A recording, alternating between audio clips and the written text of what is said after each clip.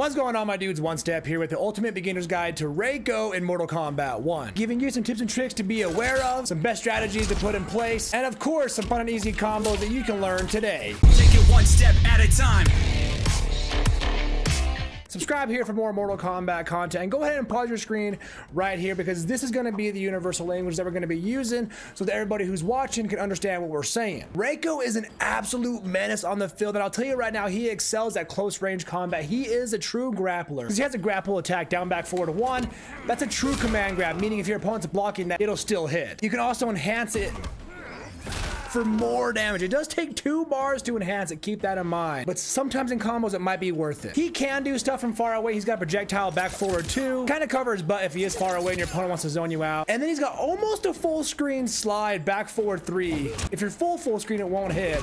But if you just take 1 step forward, it'll connect. Plus, if you enhance your back, forward 3 slide, it does allow for combos. To go over the bread and butter moves with Reiko, let's go ahead and start with his overheads. He doesn't have a ton of options, unfortunately. He kind of relies on the slide here for the combos. We just went over the back, forward 3 slide.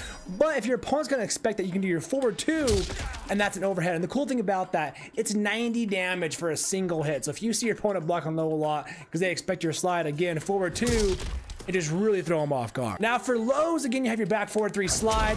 By itself, not too bad, but again, you want to enhance it for the combo extension.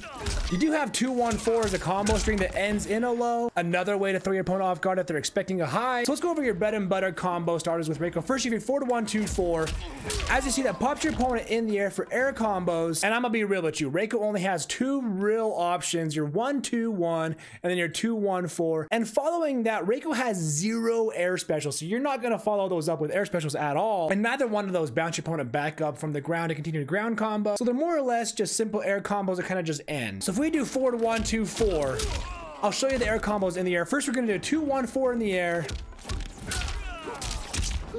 You see there, it kind of just throws our opponent down. Now that combo by itself is 250 damage, so it's not bad for a simple quick combo, especially if you have no bars and you just want to get in there. You can jump up and do 2-1-4.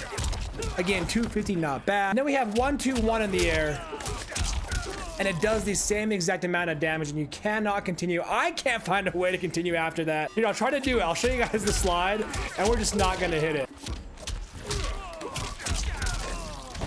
So because both those air combos do the exact same amount of damage and they're followed up by your forward 1-2-4 combo, it's more or less they don't really matter which one you're going to do because they both knock your opponent back down for a hard knockdown, allowing you the pressure, which can be useful in some situations, but I found a lot of ways to combo off of your forward 1-2-4 here that do more damage. So simply put, Reiko is a very grounded character. He doesn't want to go in the air that much like some characters might. I mean, to be fair, he is a grappler, so he's kind of following the grappler archetype and just really wanting to be in your opponent's face. So to go back to our combo starters again, we have 4-1-2-4. Keep in mind your 4-1-2 can cancel into your enhanced slide maybe. So you can go 4-1-2, back 4-3 enhance and then continue it. You got 4-3 and that allows for combo extensions as well. You can finish it with 4-3-4.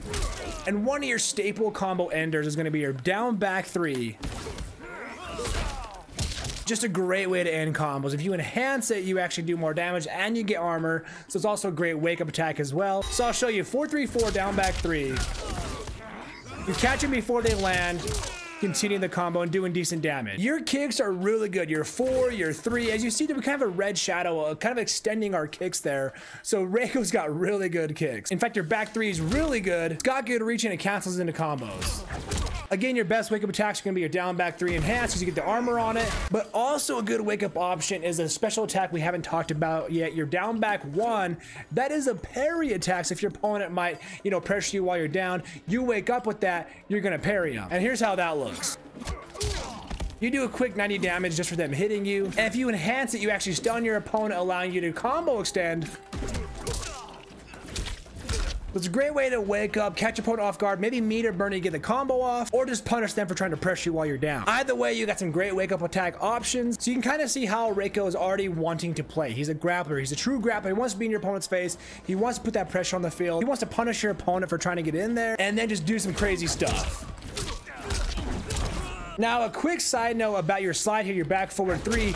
Just so you know, during that you can hold up or back, and that changes the property of it to a knee hit that pops up for a combo extension without using any meter. So it's been great to use inside of combos, but it takes a second to get used to holding up or back during that slide. But here's how it might look.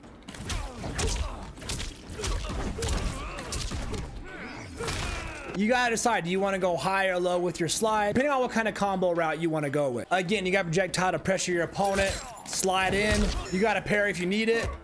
Reiko on the surface is pretty dang simple. He's a grapple character of awesome pressure, good damage, fun yet simple special moves, not too gimmicky and not too crazy, but you can do some awesome stuff with him with enough practice. With that being said, let's go ahead and get into some fun and easy combos to get you started today.